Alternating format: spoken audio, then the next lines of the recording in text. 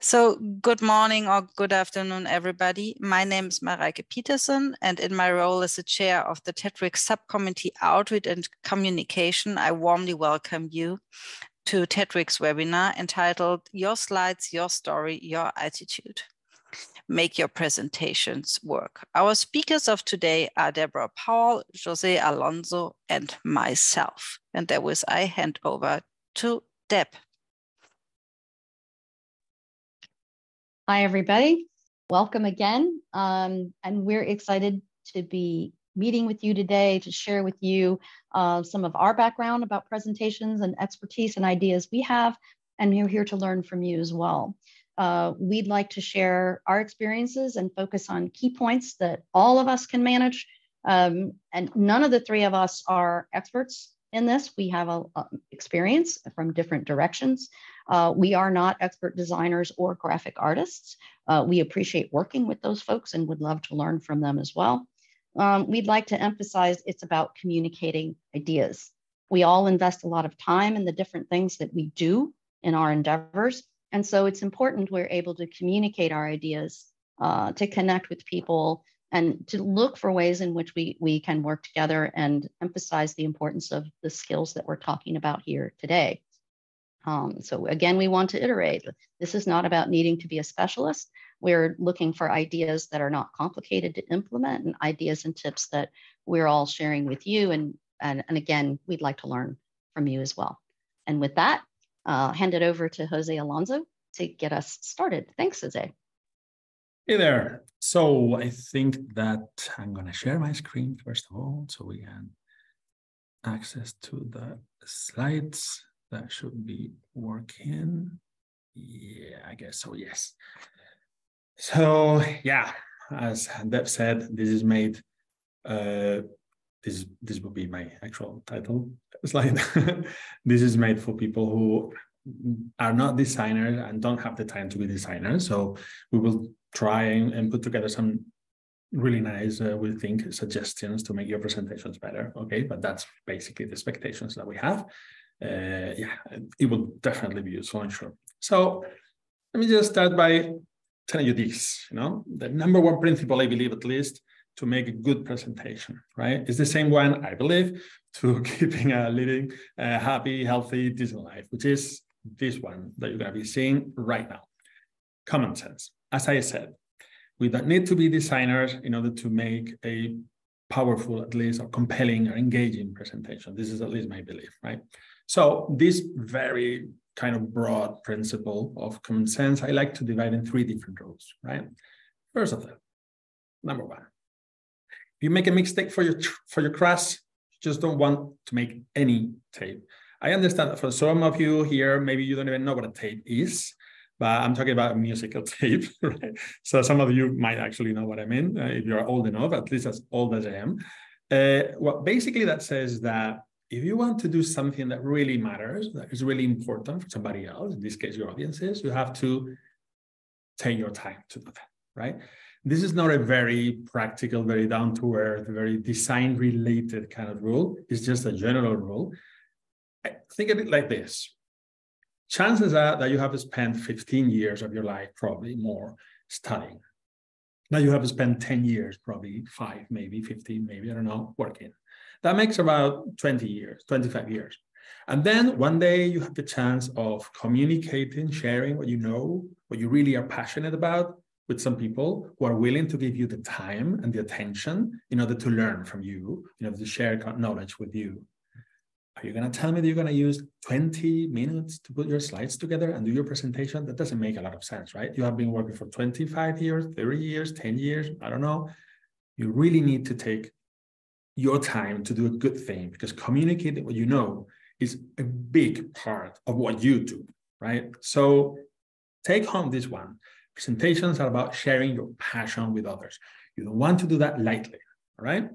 Rule number one, that's one. Let's get into more, let's say, hands-on material right now. The three rules of the common sense. Number two, people like nice things, and they like looking at them. What does it mean? That you need to engage. You have to make that your presentation is engaging, that people keep looking at them. And for that, you need to get that it's harmonious.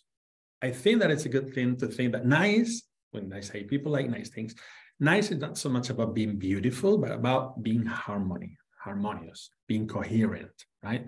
Because at the end, design is language. And if you want a language to be useful, you want a language to be a tool that you can use in order to communicate things to others, you need to make it coherent. In other words, you need spelling, orthography, you need syntax. I say that spelling and syntax equals to crap. It's not crap as we normally understand it, but I'm talking about the crap principles: contrast, repetition, alignment, and proximity. We're going to be talking a little bit about them because they're very important. They were originally created for graphic design, not for PowerPoint presentations or presentations at all, by somebody called Robin Williams, which is a weird name to have. Robin Patricia Williams, much better probably. So yeah, this is about graphic design, but we're going to be applying them to like PowerPoint presentations. So let's start with the first one. The C stands for contrast, right? So I would like you to take just 20 seconds of your time and use your chat, please, to tell me what you think works in those 3 examples, or what is it that you think that doesn't work in those 3 examples. Please think about contrast. What do you think is working and what do you think is not working? 20 seconds, 30 seconds. Let's hear it.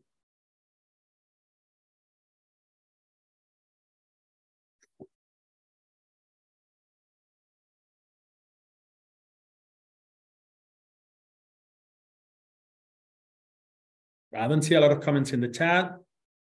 There you go. There's Gail. Background makes a difference to what pops. Okay. Gray is not working. White works well. Yellow attracts attention, but not so clear. Gray background, lack of contrast. All right. Those are common mistakes that we normally do in a lot of presentations, right?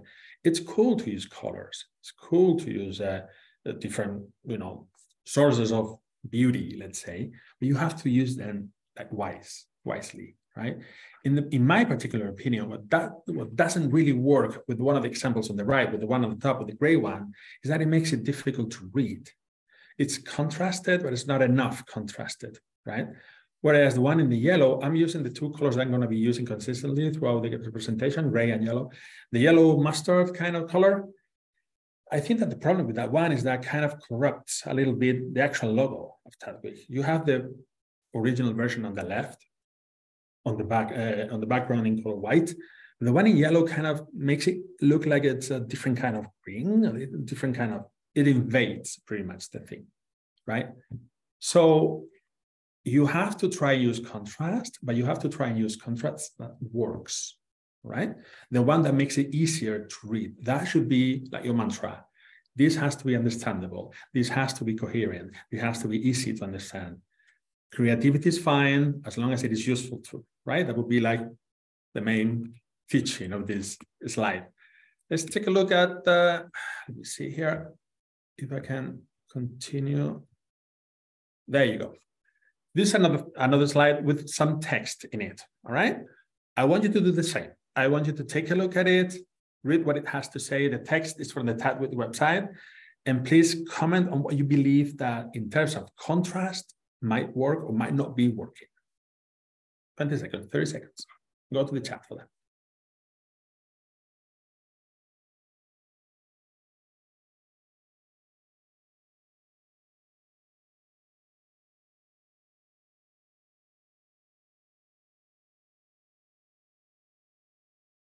Okay, too much text and the messages are not clear for the audience.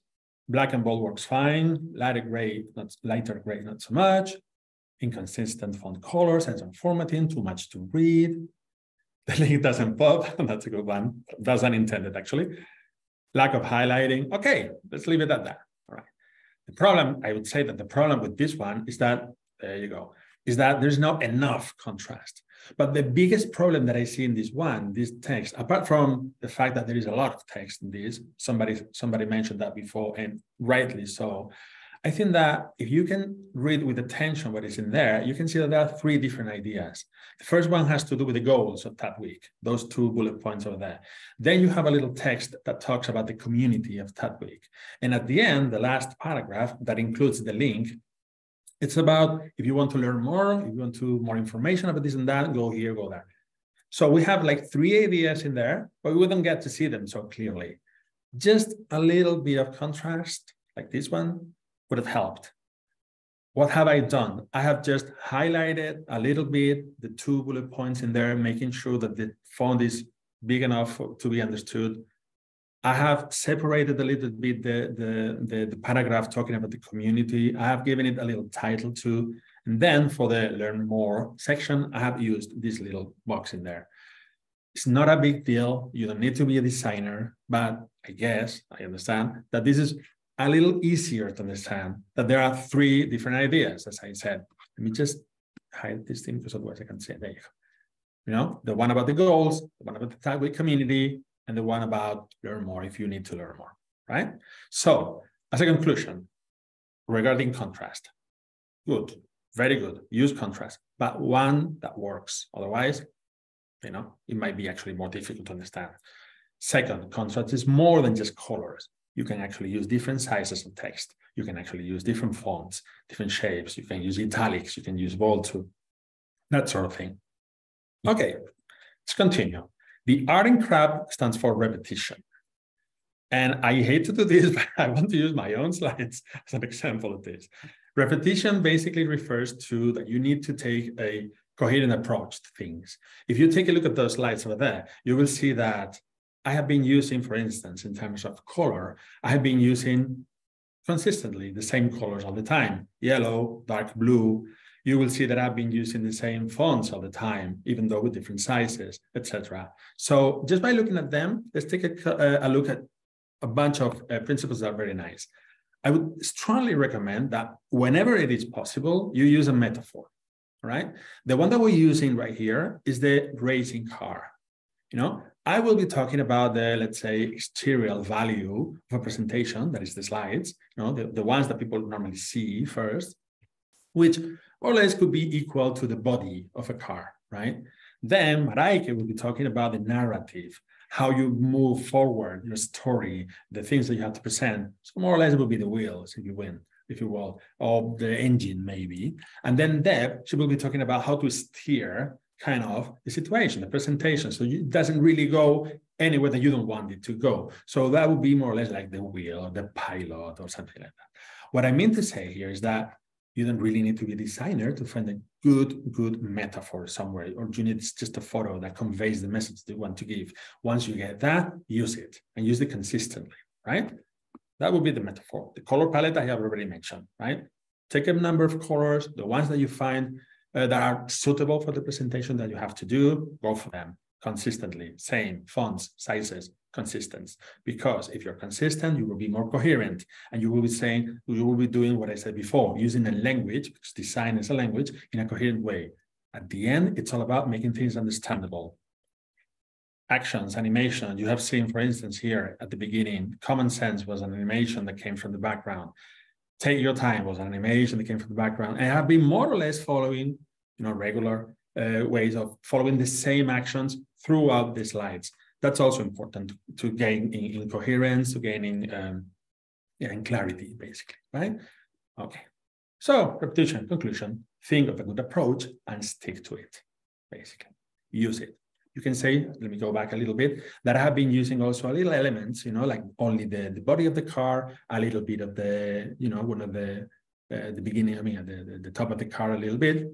It's something you can do. All you need to do is just cut a little bit the image, and that's it. You don't need to be a designer again. You can be creative, right? If you take your time. Rule number 1 of common sense. So the A in CRAB stands for alignment, and that's really easy to understand. You need to try and make things harmonic. One of the things I really hate when I see a presentation is this. Look at that. This thing. I hate it with my guts, really.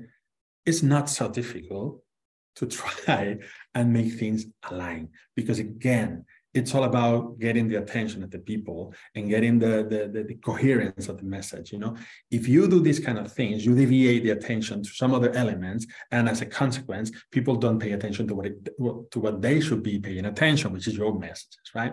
So how do you do this? Very easy, very, very easy. You have 2-3 ways of making sure that you can align things very well. let me see, the first one, that would be the one here. There you go. You can use the guides. Every software like PowerPoint or Google Slides or any of those, they all have guides that will let you set the guides in a position, a fixed position. So you can actually use the same distances, same spaces and everything to create your text, of course, right? Use them. It's very easy. View, guides, show guides, you'll have them there. You can move them, you can adjust them to the distances that you need. It's really, really flexible, right? Of course, you can also do what I normally do. I don't use the guide so much. What I do is that I just copy the slide, paste it.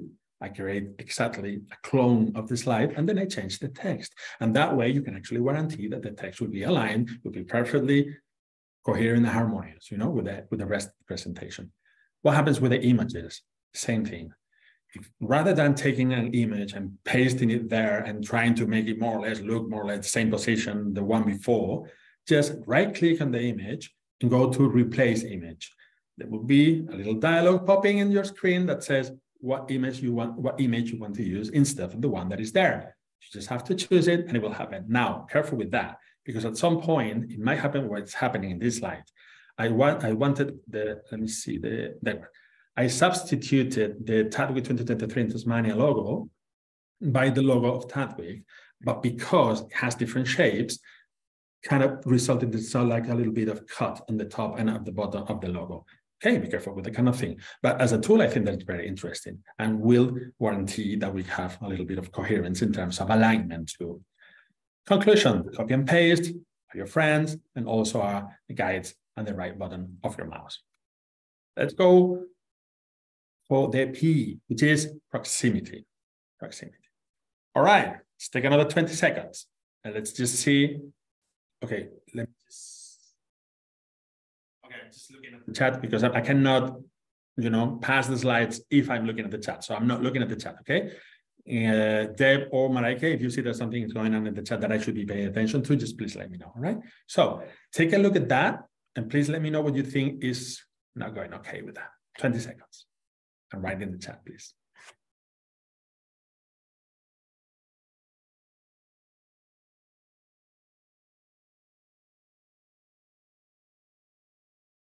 I'm seeing some good points in the chat, actually.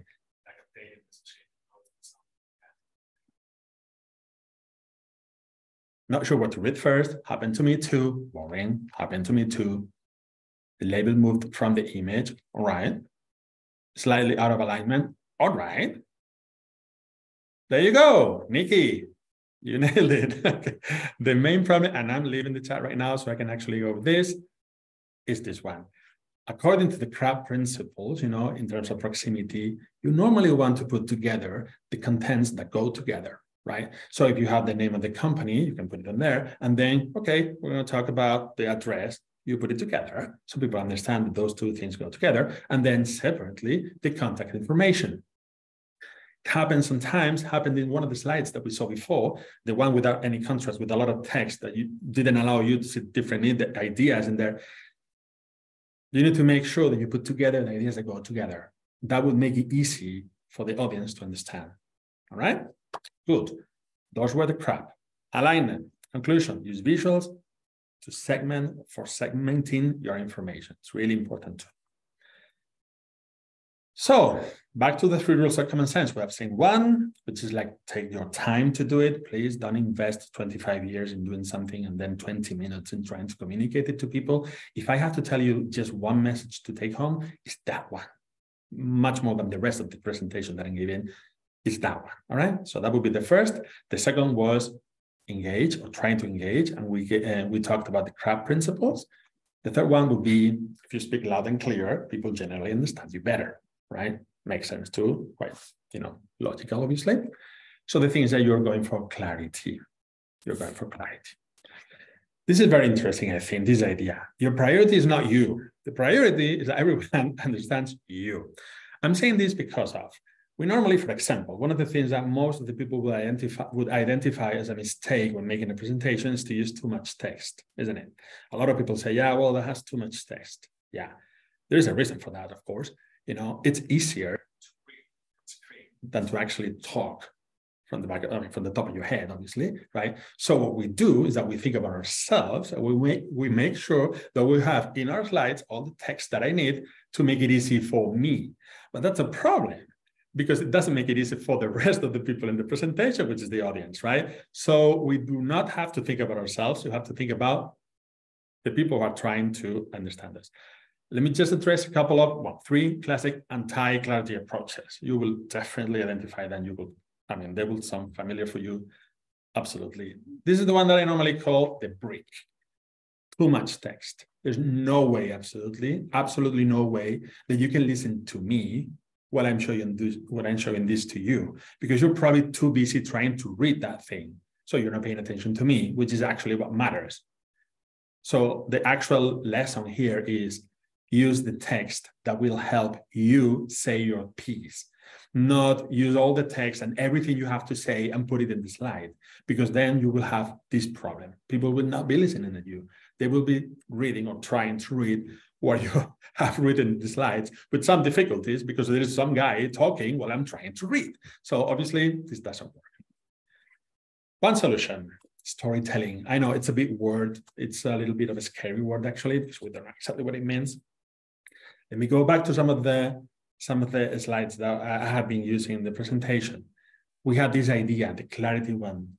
Then I used another slide to create a little bit of expectation, 2 classic or 3 classic anti-clarity approaches. And then I went for the first of them. I used 3 slides rather than using just one with all the anti-clarity approaches. And I didn't use a lot of text. And I gave a little bit of a rhythm to the presentation, if you will. So it's a good thing, actually, that you use more than one slide to convey a number of ideas. Give each of the ideas a slide. It will be more fluid. It will be more rhythmic in a way, and it will be made easier for the audience to understand. It's just the same, right? So the lesson is more slides, less text. This is the second anti-clarity approach, which is, I call it the intruder.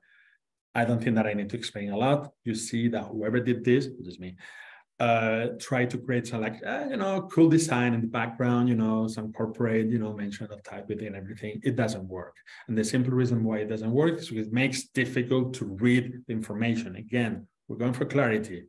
We're going for coherence, not for beauty, all right? So in this case, the beauty is kind of in the way of clarity. We don't want that. Solutions to this, very easy. You can simply remove the thing. That would be the first one, quite radical. You can try and reduce the size and put it in one of the corners, or you can go a little original and say, okay, well, you know what? This is for Tatwit people. They all understand that the logo is the logo. So if I cut it in half and put it on the side, I guess that basically people will still understand that this is the Tatwit logo. And at the same time, they will have more space, clearer space to read the instructions that are in the slide. This is just a solution, a bit better, I think, at least, Let me just think. It's impossible to be seeing the chat with a lot of things, and not being able to read it. Okay, there's a conversation there going on. No problem. I can ignore it for now. All right. The third anti-clarity approach is the one that I called what our kids do. And this is very important, I believe. This is one of the most important ones, if I have to say, about the clarity issue here. What happens? It happens that even if you don't think about it, when you're doing a presentation, there are at the very least, 2 different sources of information working simultaneously. One of them is the slides. They give information. The other one is you're speaking there. So you're giving information. And then, of course, it's the WhatsApp and the guy who's sitting next to me and everything. So we can actually talk about 3 or even 4 sources of information working at the same time. If you don't measure how you make them interact, you will get a potential cacophony. And as a result, people don't understand. And if people don't understand, they don't make questions at the end, and they don't take anything home because they haven't understood properly what you were trying to say, right? So what should I suggest for this?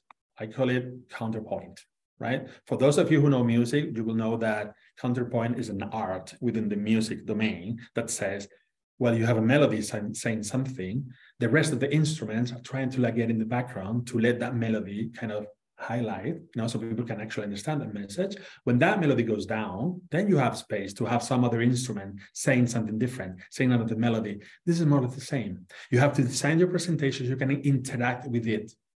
because the presentation, even if you don't want it, will be saying things. Sometimes they will be more or less the same of the things that you're saying if you have put a lot of text in it.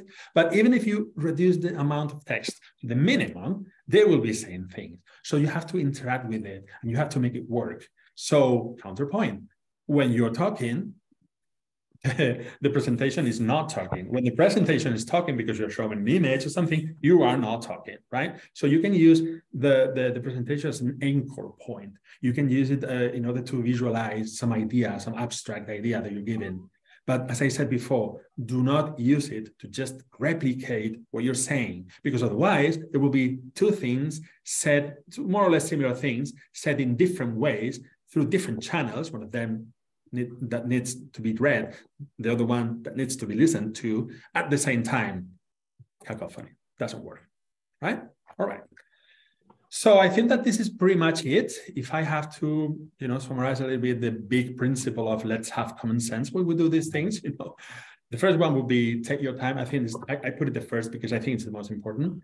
Presentations are about sharing your passion. You need to give it time. You need to give it hours if possible. Remember everything that we talked about a few minutes ago, finding a nice metaphor that can actually help you convey the message you have to convey, make a good use of contrast, of colors, of different sizes, put together the things that work together, all that kind of thing. That demands hours. I am a communications guy. I'm not a scientist, and I'm sick and tired of seeing, and really sad actually, to see lots of scientists and people related to the science world doing presentations that do not work, And every time I think the same, my goodness, this guy, this girl has been years putting together all that knowledge. And it's actually interesting if you really listen to it, but you cannot because something is in the way. A bad slide or a bad attitude that will tell us something about it or something about it, or a bad use of this and that, right? So please take your time. That's the most important thing. Take it very seriously, because communicating your passion only happens efficiently if you take the time to do it efficient. Second, engage with the visuals, the crappy harmony that I talked before, right? Color, contrast, repetition, coherence, same approach, use it, etc. And then prioritize understanding. As I said, you have to be clear and you have to be coherent with your visuals and try by all means, to avoid cacophony, which is what happens when you're trying to say the same things that people can read in the slides. So if I had to say that this is more or less a summary and that it's time for me to go to my dear colleague Mareike to continue with the narrative part of things. I'm approving you so you can actually. All right. Thank you.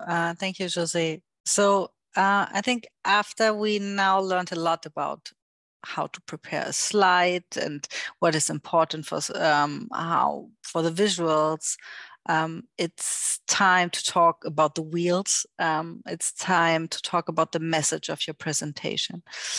And before I'm sharing some hopefully recommendations for you, I would like to know a bit more what you are usually doing. So how are you setting up your presentation? And we set up poll here in Zoom, and I kindly ask Deb now to open the poll, and you will see 3 questions, hopefully. Well, our first technical challenge, we will have plan B, because relaunching the poll, we tested this beforehand, y'all. It is, no, it worked. Second try. Yes, thank you. Yay. So we have 3 questions. The first one is, do you usually set up your presentation in a common structured way to convey your message? The second question is, are you aware of any rules or methods how to engage better with your audience, so when it's coming a bit to storytelling methods? And if you think about the past, so do you remember a really great presentation, or do you remember a story of a good presentation? And if yes, why? Just give us 3 words for that. And the poll is still open, so you can add to this while I'm talking, so to save some time, and we will share the results then in our common notes document. So with this, I would like to proceed. And it's again a kind of a repetition. So take some time before you start your presentation, not just the slides, but also the content. So what is your story and who are you actually talking to? And with this kind of idea in mind, I would like to recommend some variables you need to think about when preparing the story of your presentation. So first of all is your audience. So who is your audience? You should think while you're preparing your presentation, who are you talking to? Because they are not all the same. So you might have your scientific community, so your peers, they know what you're talking about. They're working in the same discipline. Then you have the broader scientific community. They are scientists, but in different disciplines. Then you may have funders you are talking to, and there you are convincing them that you have a great idea. Then you might talk or need to talk to the board of directors, which is a challenge. But at the same time, also talking to the general public is a challenge. So, and I think this is it's just the starting list. So there are different groups maybe you need to talk to, and they all somehow change the amount of background information you need to give, the amount of details they are interested in, the usage of acronyms, the explanation of specific terms. So sometimes it's not necessary to add those terms to the presentation. Sometimes you need to explain them. So keep this all a bit in mind when you're thinking about the audience of your presentation. And of course, some people might be more interested, but it's always good to add some for further reading, to share some resources, at least at the end of your presentation. So people which are really interested and would like to know more about that could read that after your presentation. And yes, they joined you in your presentation, so they are at least somehow interested in your topic, but you never know. And make your presentation interesting for them. Make it important. So make them being a kind of part of your story, so that they would like to listen to you until the end of your presentation. And of course, sometimes it's kind of a challenge. So because you might have different people in one room, and one knows everything and the other one is totally new. So you need to find a bit of balance. But I think this adding resources option is quite useful. And of course, you can always say, if you want to know more about that, please contact me after my presentation.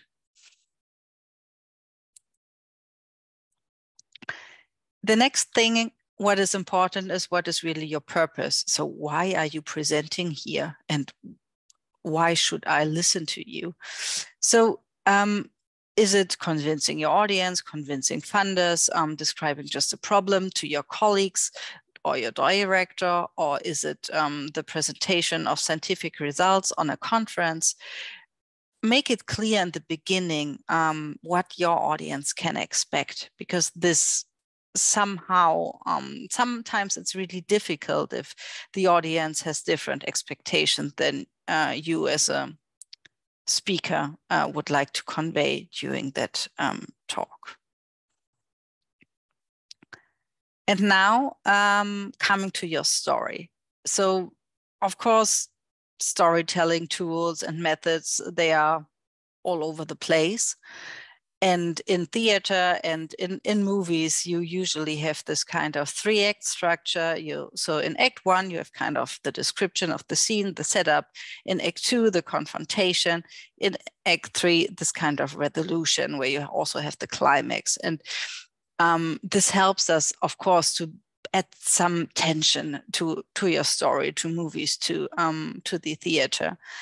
But does it also work with scientific presentations? Because if you have scientific publication in mind, you usually have this set up with introduction, material and methods, results and discussion, but this does not add any tension if you present this in a talk. So there should be different approaches.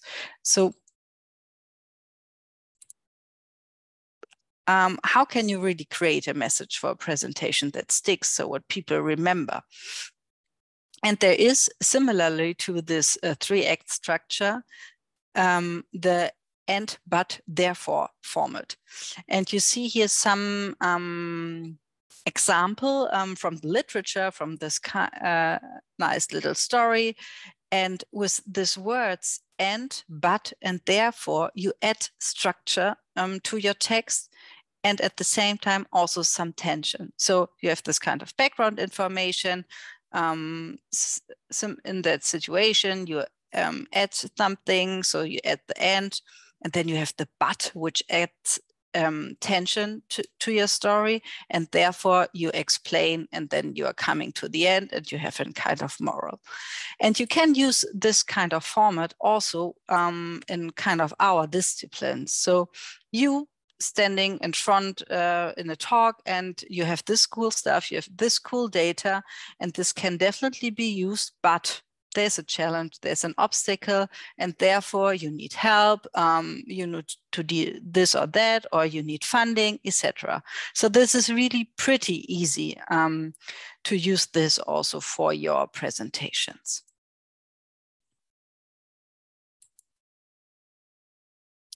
And finally, last not but least, create a conversation with your audience. So talk to them and engage with your audience. And this is quite easy. You can ask them questions. And of course, some of the questions should be prepared prior to your presentation, and then you can easily ask them at the very end or in between. And leave some time. Also, if you ask a question, you should leave them some time that they can answer them, maybe after the presentation, so you can ask them earlier. And use the tools you have, like in virtual presentations, you can use, like we did here today, the polls. You have this Mentimeter option, but even in a physical presentation, there might be some whiteboards or pinboards where people could add comments or questions to your talk, even after your presentation.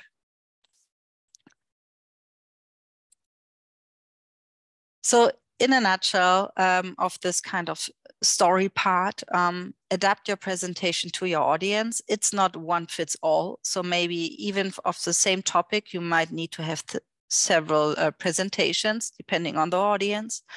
Take time to think about your message you would like to convey, so what people can expect from you. And apply all these available tools and methods, which I'm hoping you are sharing in our common notes document here today, so that everybody can make use of that. And finally, engage with your audience. And with this, I would like to hand over to Deb.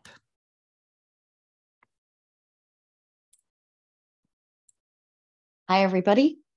Well, that was fun. Now we've romped through what to look at, how to construct sort of the visuals that are, and a little bit about the narrative. And now we'll talk a little bit more about how we steer, how we get in that car and get, we've used those things to get where we want to go. Mareike, I need to request remote control. There we go.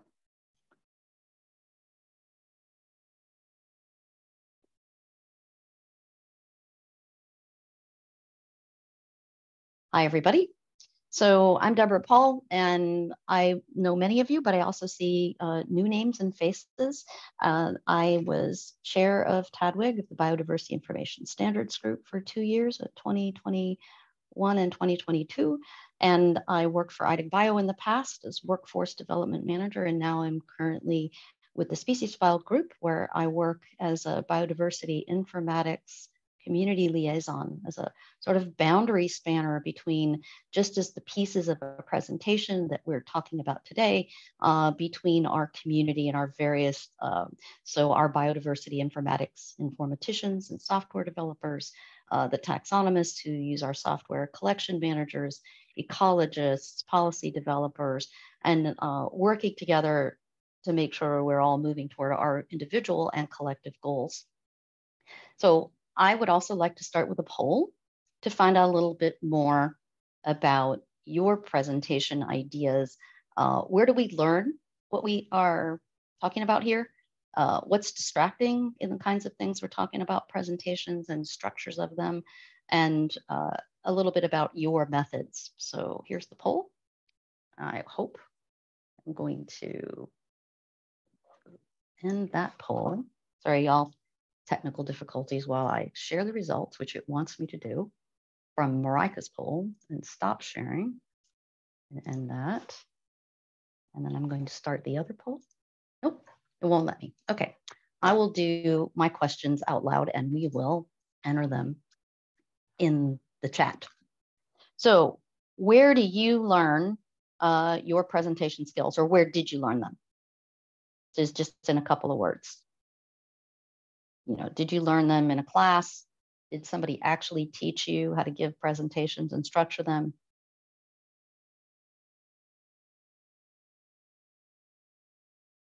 Ah, somebody managed to launch it. Are y'all seeing it now? Yeah. Yay. I wasn't able to do it.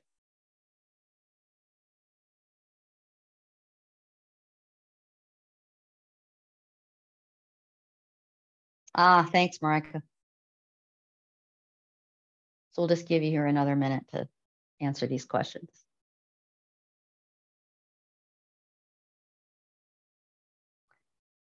This may be new for some of you.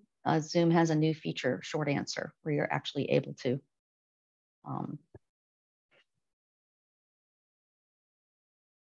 can y'all see the poll? I don't see anybody. There we go. All right, people are jumping in.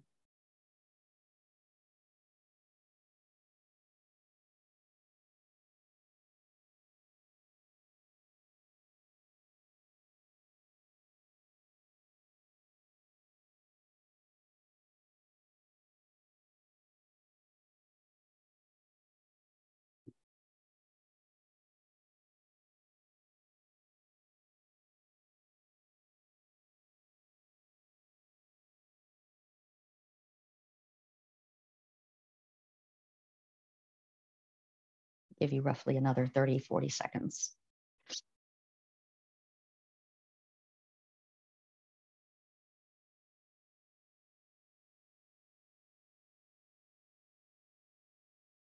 Yeah.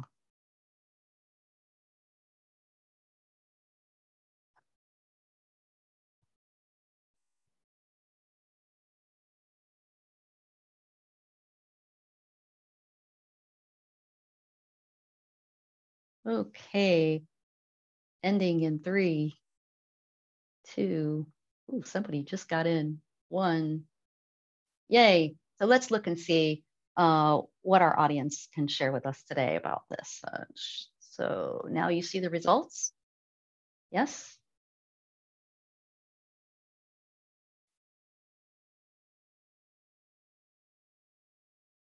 Cool. So again, we can see that some people ask for feedback, some people maybe not. And I personally have never used this feature before, so we did practice sharing the polls, but I hadn't see the output. This is what I actually see. I don't see the actual values. Do y'all, out of curiosity, since we're learning together here, do you actually see what people typed in for short answer? I don't mean it. You see your own values. Fascinating. All right, y'all. So we will go into Zoom and share these afterwards. We can actually go in and then look. So I'm going to stop sharing and keep going.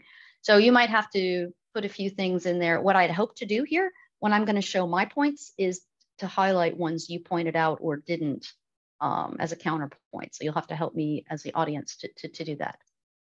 So stop sharing that. Yes, stop sharing. Right. Good. So on that note, what I'd like to do now, Mareike, there we go, oops, is talk about things that can be distracting in our attitude, in the way we present and communicate the ideas that we're standing up in front of the room or in front of a poster to share. So we might talk fast, like I do, and many people here will tell you that I check with them and ask them, am I going too quickly? Or I ask them afterwards, how was my pace? I try to make sure that I make good use of the microphone. I recognize that it's not about me. It's about making sure that my ideas and things can be heard. And there are people in the back of the room. There are people that might have hearing issues. There are people who might have sightline issues. And again, being able to hear is sort of key point in getting your message across. And regarding tone and speed, I would keep in mind that some people struggle with things like monotone. And sometimes I wonder if that's not related to nervousness, for example. For me, I try to think about it as having a conversation. I'm actually talking with people, talking with friends, talking with colleagues, and I want to make sure that my tone is essentially conversational. Bored or distracted, again, I often wonder if that's either the audience or me. It could be that maybe something happened on your slides. Maybe you were expecting your notes to show up and you got to the venue and discovered that your slides were going to show up, but not your notes. How many people have had that happen? You get there and discover you're not going to be able to see your notes. Got to get a +1 in the chat.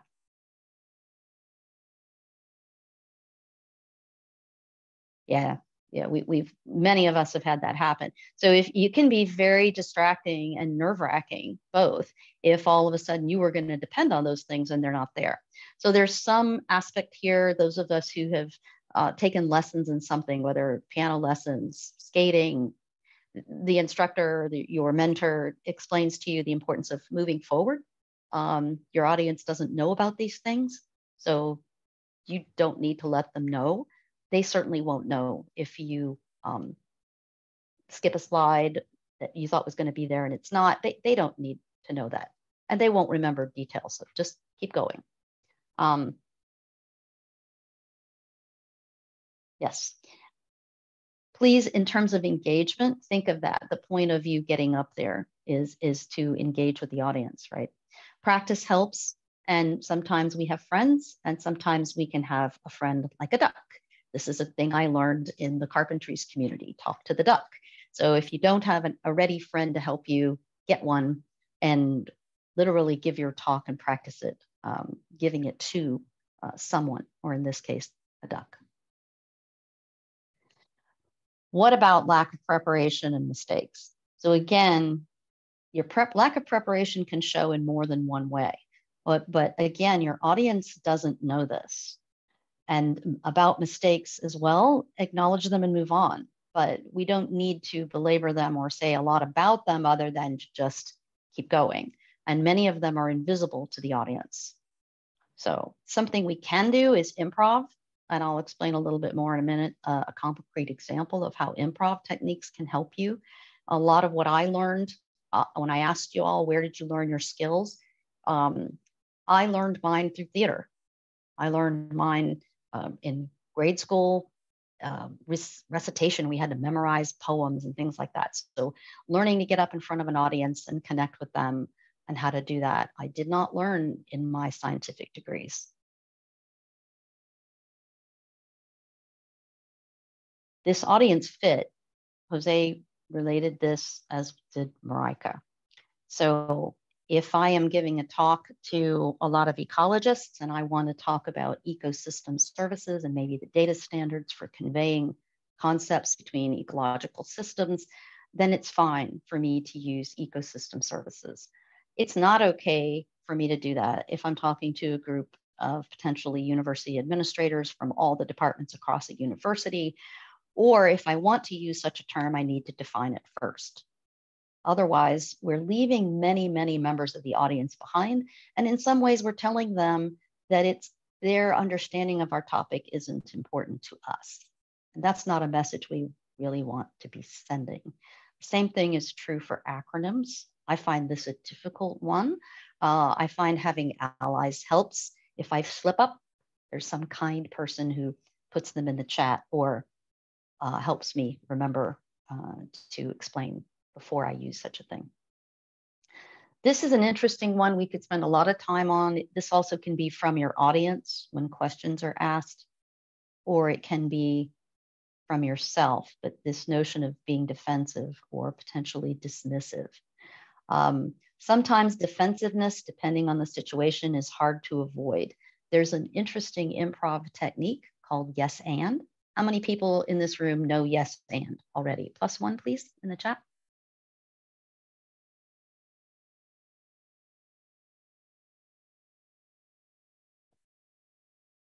All right, so yes and from the improv world has to do with many of us would say something like yes, but instead of yes and.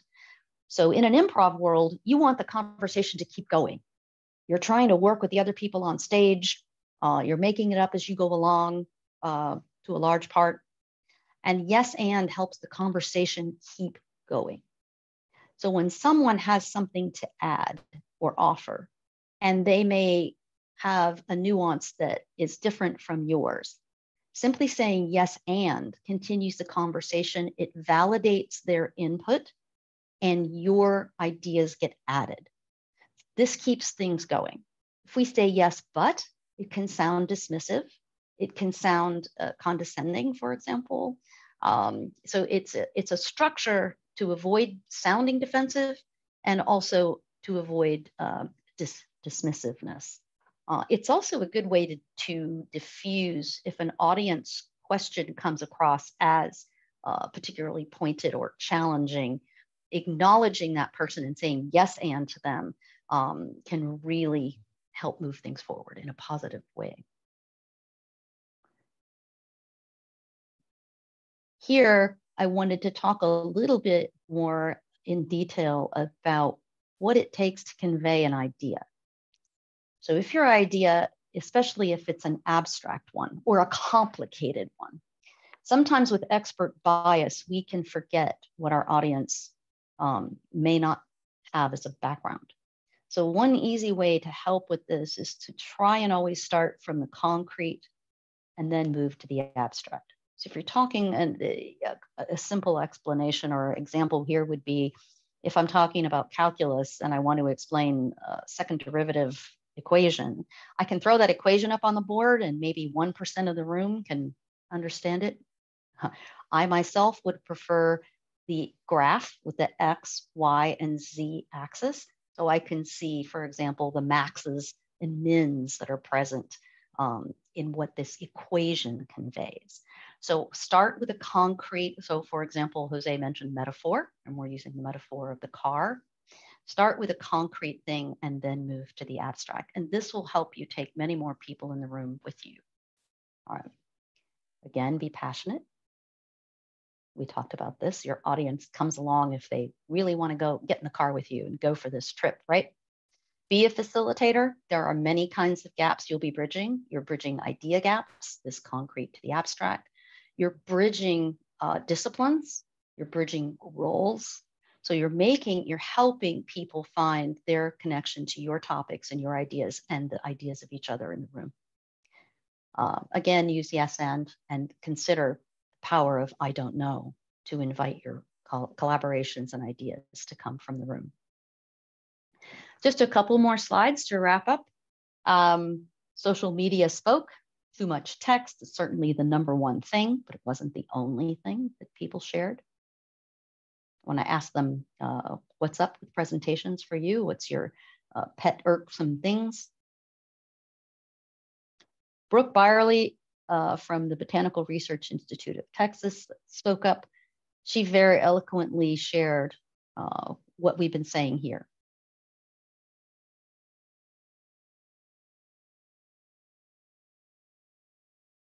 So again, give the ending first, practice storytelling, think about where do you get these skills from? Why are they important?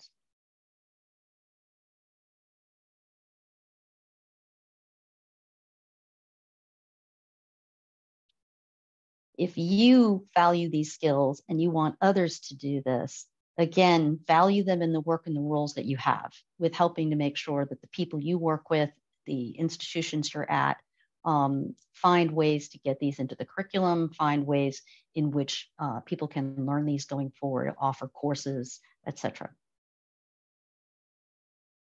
So going forward, consider things like improv. I think many people here already have a growth mindset. You're open to new ideas. That's why you're here. There are groups like the Toastmasters. They will offer you ways to practice and give you tactics for presentation skills. Ask artists and storytellers to help you construct your stories. I asked ChatGPT. I said, please tell me what are the major problems and what are some things you can do about them when it comes to attitude, and please give me a table. And it did construct me a very nice table with just these things. It also, I didn't ask for them. It also gave me some cool resources, which I share here. And we'd like to have yours, which we put in the Google Doc to learn more from you. Thank you from all three of us. With that, we have like 1 minute left. We might go over just a little bit. I would be interested, since we couldn't see your answers yet, could you take a minute, if you can stay, and tell us where you learned your presentation skills? Yeah, thank you, everybody. Where did you all learn? Can you type them in the chat instead so we can see them?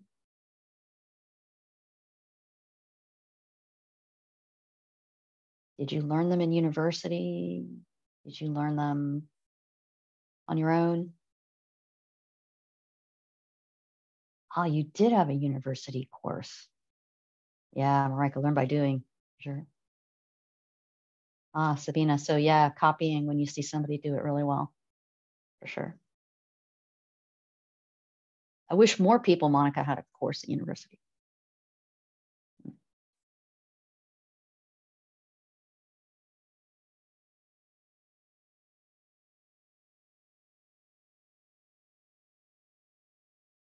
Mm.